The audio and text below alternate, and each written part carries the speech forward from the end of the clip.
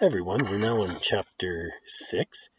In this video we're going to go over pages 151, 153, 155, and 156.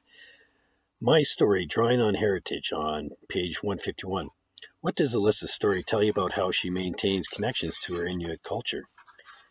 Alyssa teaches children at the Ottawa Inuit Children's Centre. She wears traditional clothing, shares in eating traditional foods with her co-workers, and visits her mother, who is Inuit. Inquiring Minds on page 153. Number 1. How does Alyssa's participation in ITK demonstrate the idea of equal rights in Canada? The ITK advocates for Inuit people on environmental, health, and socioeconomic issues. In the past, governments in Canada did not treat the Inuit the same way that they treated other people in Canada. Groups like the ITK help the Inuit to enjoy equal rights with the rest of Canada. Question number 2. What rights do you value in practice? Now, you can have numerous options on this, but I definitely hope some of the ones you might have thought of were the right to vote, the right for religious freedom, the right for movement and association, but there could be many that you could have brought up. What do you think on page 155?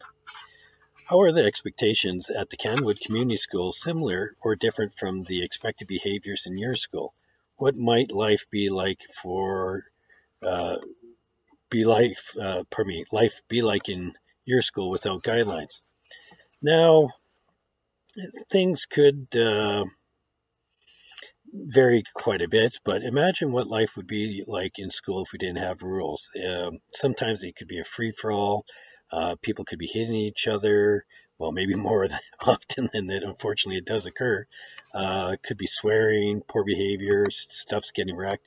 You guys are quite fortunate. You have some pretty good rules in the school, and most of the students honor those rules all the time. That's why we have such a nice facility. What do you think on page 156?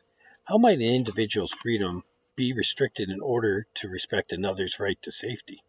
Now, that is a very, very interesting question, especially with the times we're in right now, because you hear a lot of people complaining about their rights of mobility.